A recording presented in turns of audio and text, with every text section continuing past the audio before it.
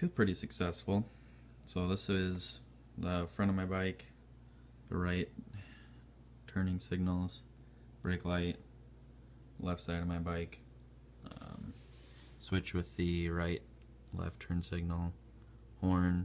I guess I could hook that up if I wanted to, but I don't really have it right now. And then my high and low. And then here's my fuse panel. It would have one more fuse hooked up, this 7.5 amp, going off to the coils and points, and the stator. Or no, just the coils and points. I'm sorry, the stator and the regulator rectifier would be actually powering this unit instead of a battery. I'm just using a battery as a hypothetical motorcycle that's running. Yeah, so say I go out to my bike, I would turn the key, which is right here, and when I turn it, the lights wouldn't be on yet because obviously I don't have a battery in it. But then I would kick it over, and that would give it just enough spark to send some juice to the coils and the points and start the motorcycle. So I'm just showing that I've got everything set up right. So turn the key here, it's on. My running lights, I have my headlight set up so it's always going to be running. I have my brake switch in line, so there's the brake. I have the highs and lows hooked up. Here's the ceiling. Here's high, here's low. And then my right and left, take a right hand turn. And there's my signal relay. Take a left. Here's my left hand. And yeah, and I'm just using this metal bar as ground. That's hypothetically going to be the motorcycle once you ground out to one part of the motorcycle, or initially the frame. That will allow you to ground to everything else on the frame, and it should all work as one unit. But yeah, there it is. I've got it all drawn up. I got some spray liquid tape for once I actually get everything wired on the bike. I'll spray everything down, all the connections. I also got a couple of feet, or 16 feet of shrink wrap, a couple different sizes. Just I want to do this right the first time and not have to deal with it again. But I can go into a little depth here. So I'll attach a image what I used to base my lighting system off, but I can quick draw up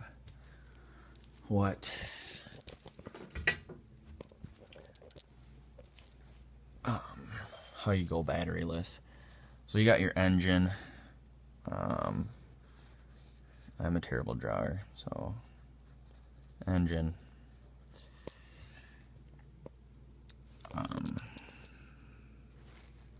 Come on, focus now.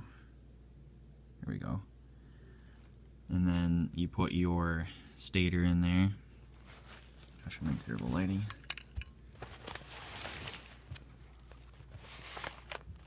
So you put your stator in your engine. I'll just draw this thing. Looks like a stator.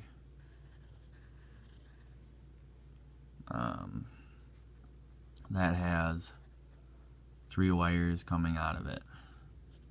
1, 2, 3.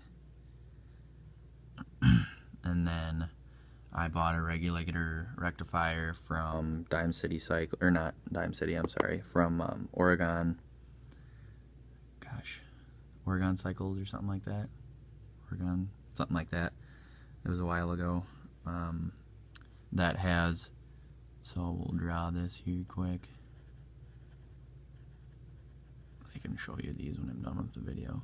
But this has 3 yellow wires that come out of it, and essentially you connect those 3 together, and then this also has a red wire coming out of it and a black. That's explanatory, self-explanatory. This is ground, your black is, and then your red is what I'm going to feed to. So once this is started, this will feed at full throttle, typically around 14.4 volts. And so I'll connect that straight to my fuse panel. Instead of, well, first I guess it'll go straight to my switch for my ignition, and then the orange is my switched. So once I have that turned, it'll give it this power. And so after that, what haven't I shown you? So that gives me power. So then after that, I take my red, and that goes to this, and then I'm gonna take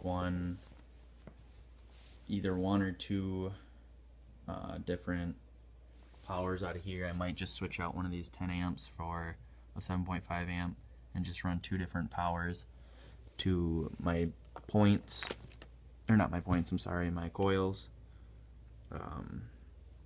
These 2 orange is for power, so I think I'll just do 7.5 amps, 2 different fuses straight to this, and then my white and my black wire here go to my points. This is I got a new stator just because I was told to beef it up a little bit. Got this one from Rick's Rick's Electric. So it's really nice. Got some good reviews, good quality. So there's your 3 coming out of your stator that are just all gonna have some good power coming out of it.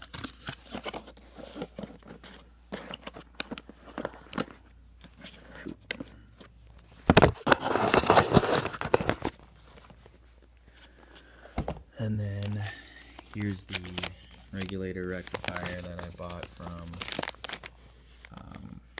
Oregon. God, I can't remember it. Maybe it's on this sheet in here. 1 second here.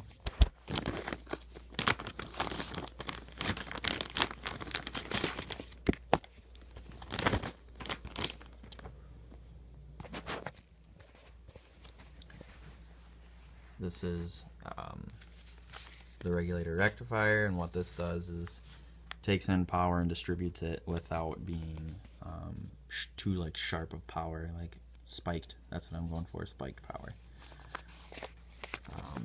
Real quality. This place here, the name of it's in here. This is really hard to do one-handed, by the way. Oregon Motorcycle Parts. That's what it is. Highly, highly recommend them. They were quick when I asked them a few different questions on replying.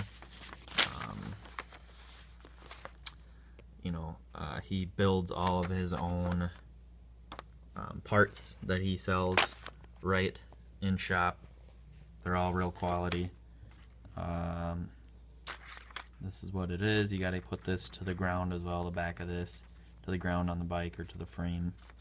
And I actually went and bought this today, this bar here, that I'm just gonna weld a few different places for some brackets and whatnot, and I'll make a bracket out of that for this. But anyway,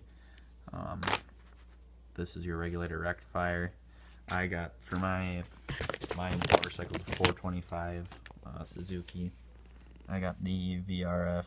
What is that? VRF M35 or M3S. That's what I got. The M3S right there.